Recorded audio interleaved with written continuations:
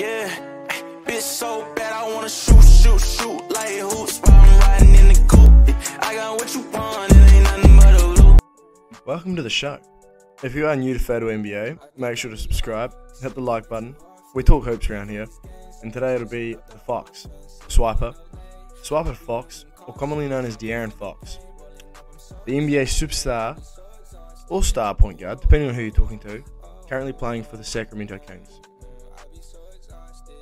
Before De'Aaron was the star he is today, he'd done his high school hooping at Cypress Lakes High School, and it didn't take long for De'Aaron to gain attention through his exceptional speed and athleticism that he showed on the court.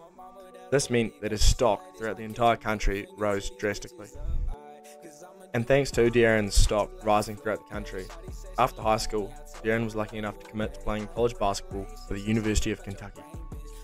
De'Aaron was a one-and-done college basketballer at Kentucky, but he made sure to lift some eyebrows in his solo season playing for the Wildcats.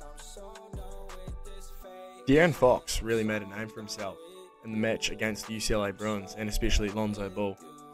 After UCLA topped Kentucky during the regular season, De'Aaron made sure to help avenge the loss in the NCAA tournament with 39 points on 13 of 20 shooting as a part of an 86-75 Wildcats win. He was the primary defender on Ball the entire game, holding him to just 10 points on 4 of 10 shooting from the field.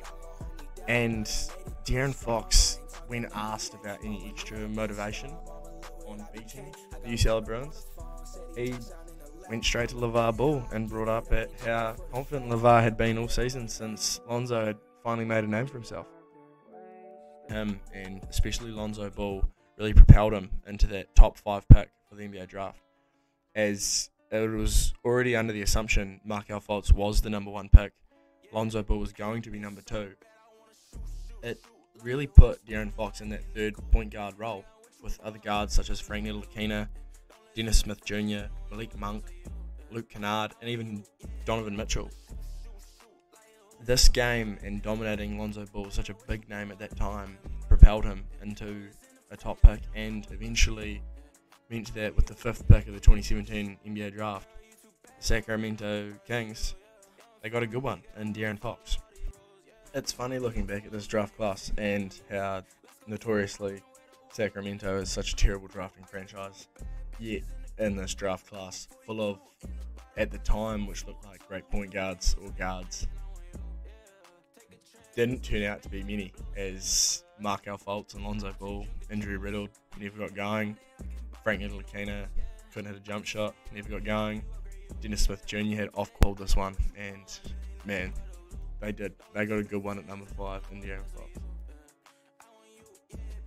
De'Aaron had a no doubt impressive rookie season, as he played in 73 games, starting 60 of them.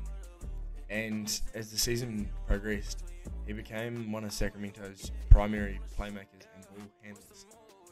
Yet, throughout his rookie season, he found it very difficult adjusting to the pace of play in the NBA, as pace and agility being De'Aaron's greatest asset.